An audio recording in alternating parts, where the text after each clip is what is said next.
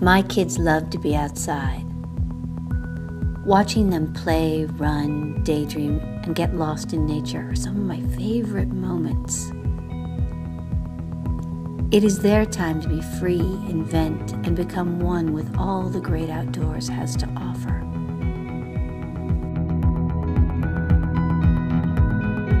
To celebrate their natural play date, I'll often collect some of their prized possessions and create costumes fit for Mother Nature herself. To create a crown, cut a wire-lined ribbon a bit larger than your child's head. Hot glue leaves in the center of your ribbon. For the cape, fold one end of the rectangular piece of burlap to make a collar. Poke holes in either side of the collar and secure a long string by tying a knot at the end. Decorate the collar by gluing on pine cones and leaves. Make a bit of a flurry around each collar's tip.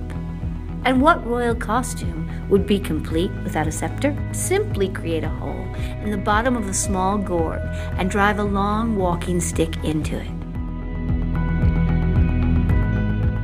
Perfect for any make-believe occasion in the forest.